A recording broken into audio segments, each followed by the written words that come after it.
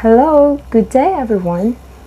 I am Eunice J. Malacaste together with my partner Faye Lusica, and for today's discussion, we are going to enlighten your minds about Western Visayas or Region 6.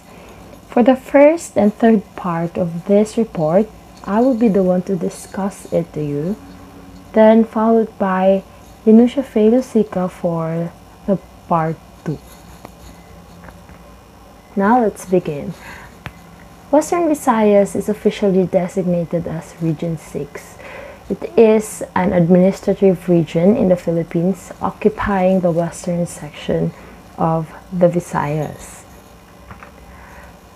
The total land area of Western Visayas is 12,828.97 square kilometers and is bordered to the north by the Cebuan Sea and northeast by the Visayan Sea, east by the Guimaras Strait, south by the Iloilo Strait and the Panay Gulf, and west by the Sulu Sea. So as you can see in the map there. So its population, as determined by the 2015 census, it was 7,536,383. So this represented 38.90% of the overall population of the Visayas Island Group, or 7.46% of the entire population of the Philippines. So in Region 6, we have 6 provinces, namely Aklan, Antique, Negros Occidental, Capiz, Guimaras, and Iloilo. We have also 2 highly urbanized cities that makes this up, which is Bacolod City and Iloilo City. And by the way, Region 6 is the home to the world-famous beach of Boracay, which is in the coast of Malay. So we have 117 municipalities and 4,051 barangays. So these are the cities that make up Western Visayas region, or also known as Region 6. We have Rojas City, Iloilo City, Pasay City, Bacolod City, Bago City, Cadiz City, Escalante City, Himamaylan City, Cabancalan City, La Carlota City, Sagay City, San Carlos City, Silay City, Sipalay City, Talisay City, and Victoria City. The history of Western Visayas. So, Region 6 was created from Aklan, Antique, Capiz, Guimaras, Iloilo, and Negros Occidental by Presidential Decree No. 1 as part of the Integrated Reorganization Plan of President Ferdinand Marcos. So, the province of Palawan was transferred to Region 6. Then, the Department of the Interior and Local Government, or DILG, announced in June 2005 that the transfer had been completed. However, Palaweños criticized the move, citing a lack of consultation with most residents in Puerto Princesa City and all municipalities, but one preferring to stay with Region 4B. So consequently, Administrative Order No. 129 was issued on August 19, 2005 to address this backlash. So this order directed the abeyance of Executive Order 429 pending the approval of an implementation plan for the orderly transfer of Palawan from Region 4B to Region 6. Because of that, Palawan is still currently part of Region 4B. So on May 29, 2015, by President Benigno Aquino III, the province of Negros Occidental and its capital, Bacolod, were both removed from Western Visayas in order to form the Negros Island region along with Negros Oriental. But it was later regained with its capital, Bacolod City, back into Western Visayas on August 9, 2017 under the presidency of Rodrigo Duterte and revoking the executive order that was been issued by President Aquino. So the languages native to the inhabitants of Western Visayas are Hiligaynon, which is spoken in some parts of Iloilo, Negros Occidental, Guimaras, and Capiz. Capiznon, which is spoken in Capiz. Kinaraya, spoken in Antique and parts of Iloilo, Capiz, and Aklan. Aquianon, spoken in Aklan. Malaynon, spoken in Aklan. And Cebuano, which is spoken in the northern parts of Negros Occidental and its municipalities and cities which are facing Panion Strait towards Cebu. Thank you, Eunice. So at this juncture, let us all proceed to the context of HINILAWOD. HINILAWOD is an epic, it's more on heroic and legendary adventures. And here are the elements of the story, but first we'll be discussing the characters. So I have here Aloncina as the goddess of the SM sky and the wife of Dato Paobari, Kaptan as the king of gods, Dato Paobari a mortal and a mighty ruler of Halawood and husband of Aloncina, Macleom Satuan, the god of the plains, Suklang Malayon as the goddess and guardian of happy home and the sister of Aloncina, Labaw Dungon as the eldest son of Dato Paobari and Aloncina, Angoy Ginbitanan as the first wife of Labaw Dungon from Handog, Manalintad as the monster that was killed by Labaw Dungon as part of his dowry, Abyang Durunuon as a sister of Sumpoy, the lord of underworld, whose beauty is legendary, and also the second wife of Labaw Dungon, who lived in Tarambang Burok. Sikay Padalugdog is a giant with 100 arms. Malitong Yawa Sinagmaling Diwata is the third prospect of Labaw Dungon and the young bride of Saragnayan. Saragnayan, on the other hand, is the lord of the darkness. Aso Manga is the son of Angoy Ginbitanan. Abyang Baranugon is the son of Abyang Durunuon, and he defeated Saragnayan and won his father's freedom. Humadapnon, the second of the triplets, who was angry at what happened with his brother, so he wanted to take revenge. Buyong Matanayon accompanied Humadapnon, known for his skills and swordsmanship. Piganon is a seductive sorceress.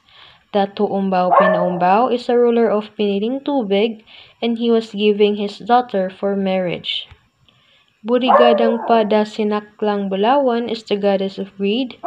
Duyong Makabigting, son of the mighty Dato Balahidyong, Dumalapdap as a third of the triplets.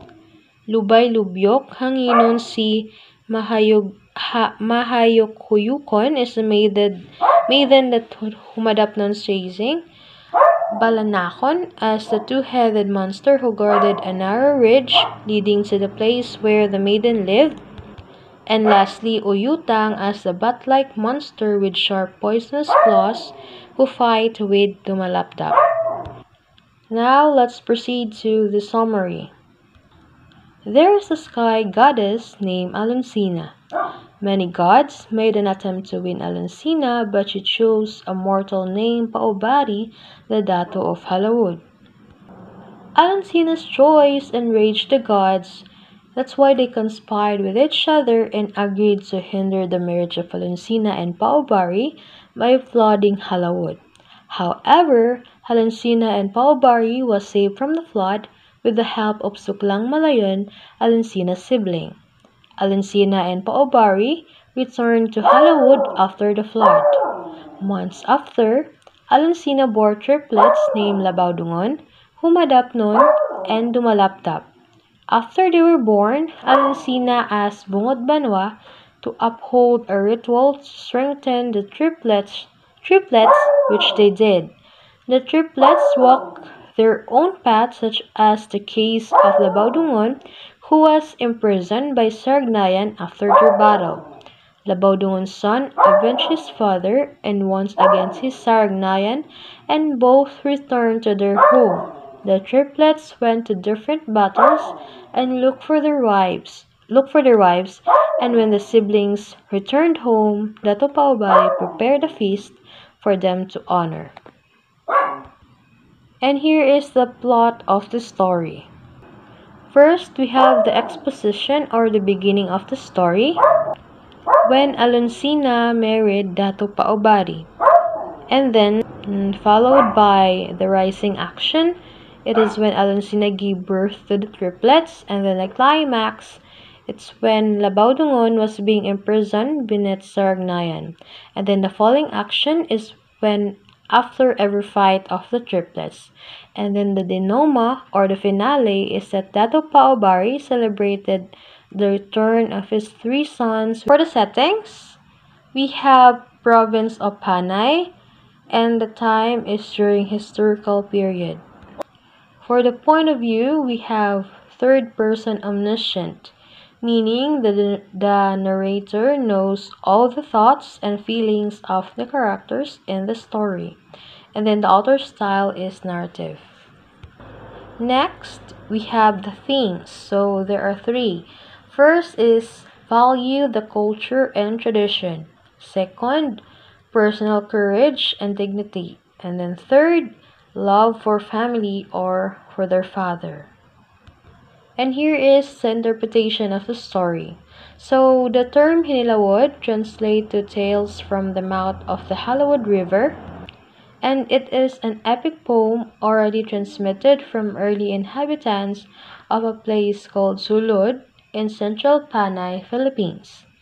It is first discovered by Ancient in 1995 when Filipino anthropologist F. Landa Jocano became interested in native folklore, and then he traveled the hinterlands of his home island of Panay with two colleagues collecting folk songs, stories, and riddles. Now let's proceed to the literary devices being found and used in this story. So first, we have the simile. Simile is comparing two things using like or as. So for example, a bat-like monster with sharp poisonous claws. So the bat and the monster was being compared to each other, and it uses the word like. Next, we have the imagery. So it is a language used to create images in the mind of the reader. For example, again, a bat-like monster with a sharp poisonous claws. So it was like allowing the reader's mind to create images through language. So, there is a bat-like monster with a sharp and poisonous claws. Another example for that is that they travel through the region of clouds past the region of the internal darkness. Next, we have the symbolism. Actually, as I've searched on the Google for its symbolism, nothing showed up, so I just decided to look on my own, and here it is.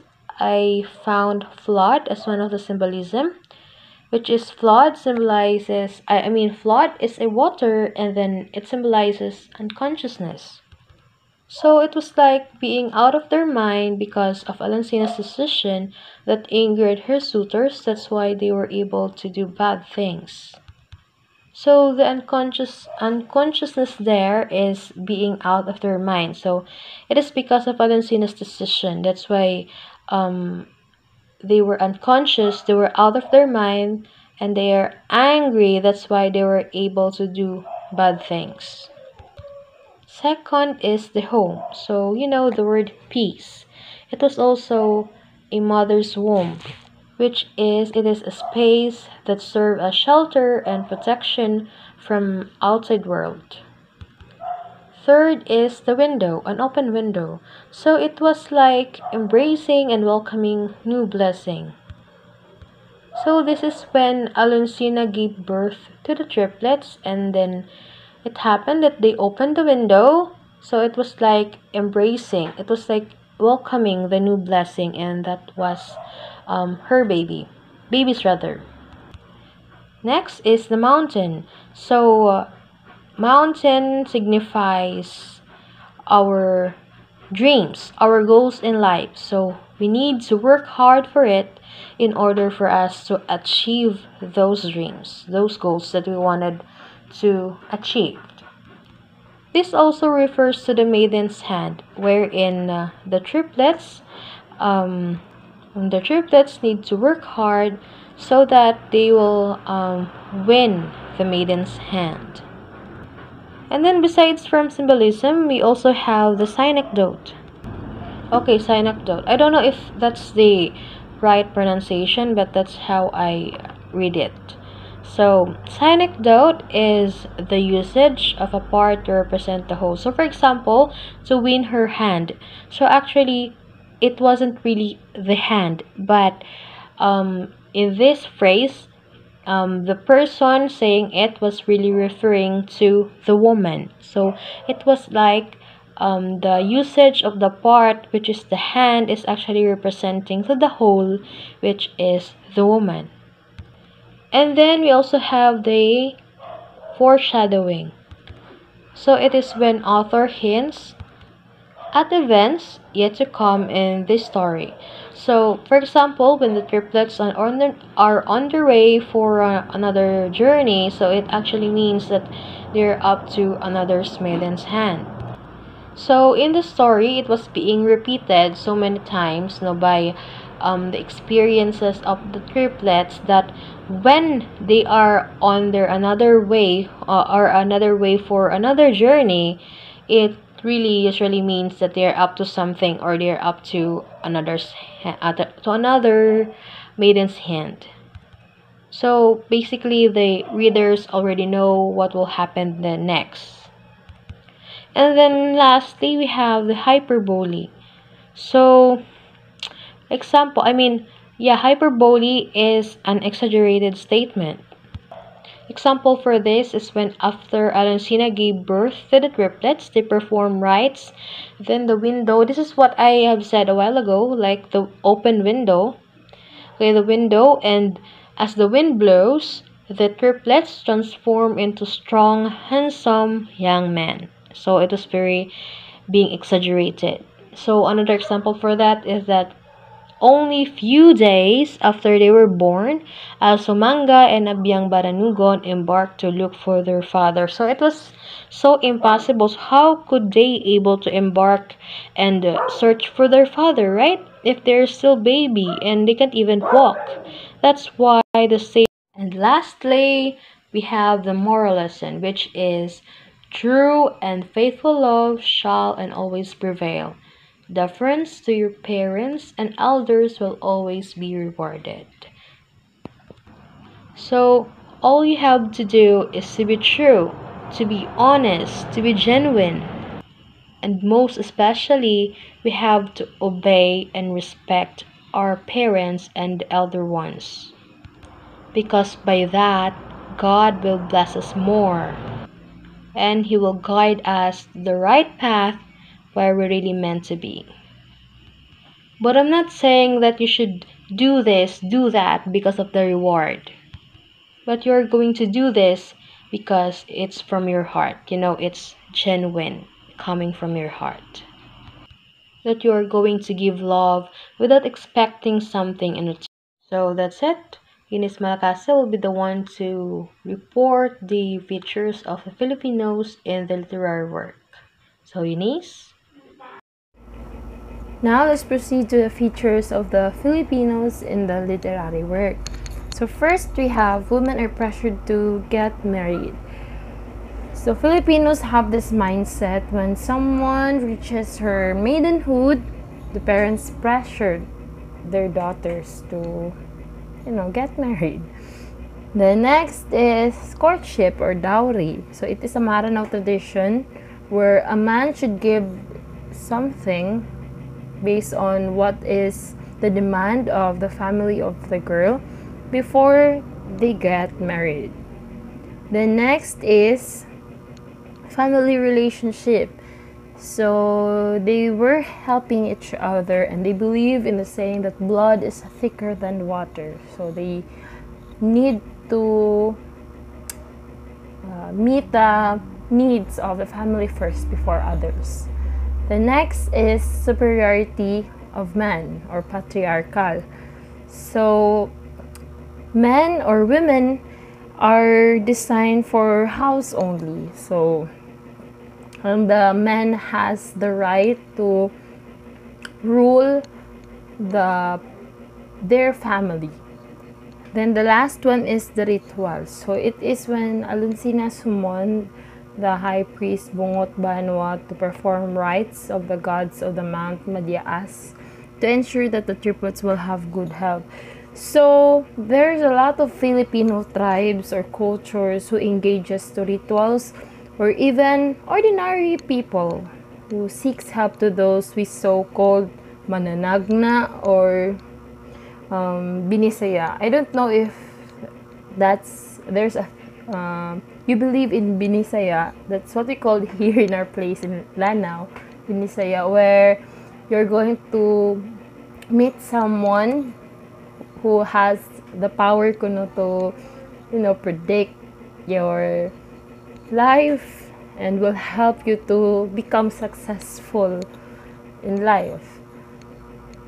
So yes, that's it. Then the last one is, in terms of their names, they are more likely Maranao inspired, same with the culture that was narrated or shown in the story. And at the same time, there is also a mix of Cebuano inspired name and culture of it. So that will be all. Thank you.